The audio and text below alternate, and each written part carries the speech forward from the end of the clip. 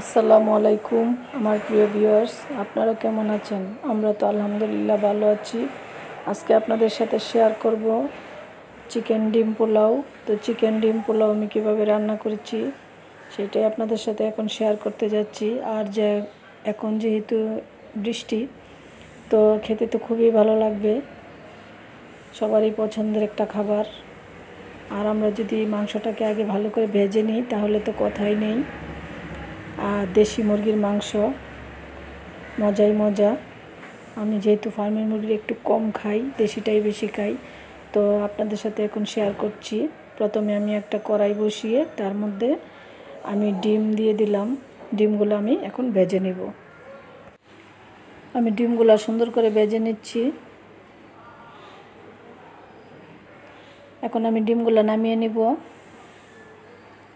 এই তেলের মধ্যে আমি এলাচি, দারচিনি, তেজপাতা দিয়ে একটু ভেজে নিব।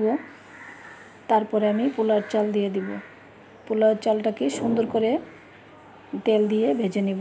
আপনি ইচ্ছা করলে ঘি দিয়েও ভাজতে পারেন। তো আমি সুন্দর করে তেল দিয়ে ভেজে নিলাম। দেখতেই পাচ্ছেন আমি আগেই চালটাকে সুন্দর করে ধুয়ে রেখেছিলাম, ধুয়ে পানি ঝরতে দিয়েছিলাম।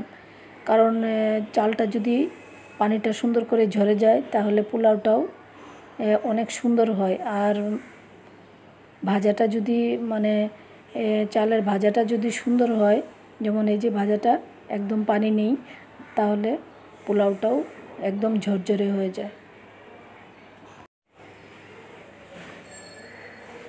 তো আমি এইভাবে সুন্দর করে চালটাকে ভেজে নিচ্ছি। এখন পরিমাণ মতো পানি দিয়ে দিব। পরিমাণ মতো পানি দিয়ে আমি নাড়াচাড়া দিয়ে দিব সুন্দর করে। এই যে সুন্দর করে নাড়াচাড়া দিয়ে তারপরে আমি কিছুক্ষণ ঢেকে রাখবো। আর এর মধ্যে আমি পরিমাণ মতো লবণ দিয়ে দিব। আমার পোলাও হয়ে এসেছে, দেখতেই পাচ্ছেন এই যে পানি কমে এসেছে। তো আমি এখন মাংসগুলা দিয়ে দিচ্ছি। মাংসটা আমি যেহেতু আপনাদের রান্নাটা দেখাইনি, সবাই আমরা মাংস রান্না করতে পারি। তো মাংস রান্না করে এখন আমি মাংসটা দিয়ে আমি ঢেকে দিচ্ছি, দমে রেখে দিলাম। এখন আমি একটু উল্টিয়ে পাল্টিয়ে নাড়াচাড়া দিয়ে দিলাম, দেখতেই পাচ্ছেন। আর আমি ডিমগুলোও দিয়ে দিলাম, দিয়ে আমি ভালো করে নাড়াচাড়া দিয়ে দিলাম উল্টিয়ে পাল্টিয়ে।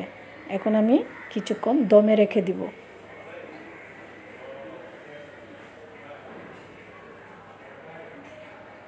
তো এই যে তৈরি হয়ে গেল ঝরঝরে পোলাও। এর মধ্যে আমি 2 চামচ ঘি দিয়ে দিব। ঘি দিয়ে ভালো করে নাড়াচাড়া দিয়ে তারপর আমি কিছুক্ষণ দমে রেখে দিব। এই যে দেখতেই পাচ্ছেন কতটুকু ঝরঝরে হয়েছে, একটার সাথে আরেকটা লাগেনি, একদম খুব সুন্দর পোলাও হয়েছে। আর আমরা তো সবাই পছন্দ করি পোলাওটা, আমার ঘরে তো সবাই পছন্দ করে। আমি নাড়াচাড়া দিয়ে আবার দমে রেখে দিব 5 মিনিটের জন্য। 5 মিনিট পরে আমি চলে আসলাম, যে সার্ভ করে নিলাম। দেখতেই পাচ্ছেন কতটুকু সুন্দর হয়েছে, আর খেতে তো খুবই মজা হয়েছে। আমার ভিডিও কেমন হয়েছে, আমার রান্না কেমন হয়েছে অবশ্যই আমাকে কমেন্টের মাধ্যমে জানাবেন, লাইক দিবেন, শেয়ার করবেন। আর যারা আমার চ্যানেলটিকে সাবস্ক্রাইব করেছেন তাদেরকে অসংখ্য ধন্যবাদ। আর যারা এখনও করেননি তারা অবশ্যই করে নেবেন। আজকের মতো এখানেই শেষ করলাম। আল্লাহ হাফেজ।